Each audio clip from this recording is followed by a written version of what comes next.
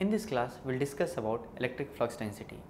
In the year 1837, Faraday has performed one experiment where he has showed about electric flux density. Let us try to understand that experiment. What he has done is, he has taken one sphere and he taken one more sphere. This is an concentric spheres. Now in between them, he placed a dielectric medium. So this is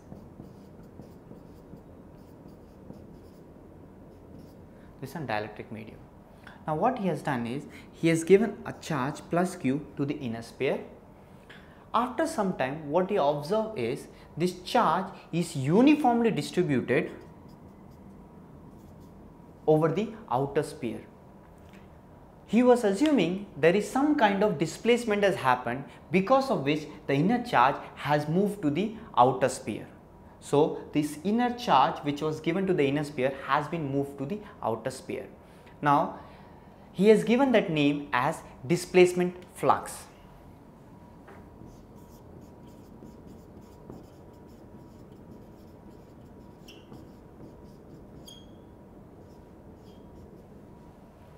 Now, so that displacement flux is given by a symbol called as psi, and which he was saying that the displacement flux is equal to the charge enclosed by the inner sphere.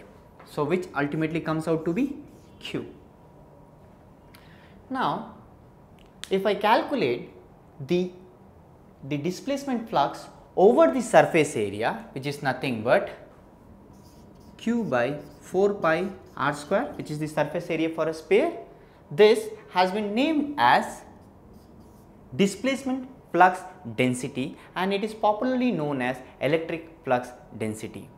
Now electric flux density will be a vectored quantity, because the flux lines as it is leaving out of this surface will be pointing outward.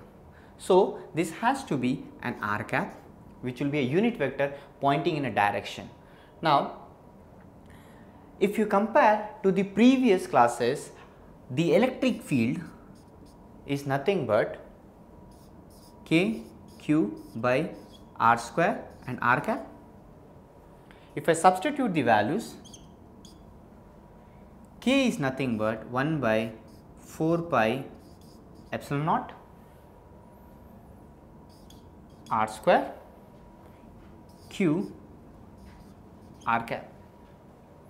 Now if I compare this and this, what we can say is d is equal to epsilon naught E. So the electric flux density is related to electric field. In the next lectures, we will see more on this.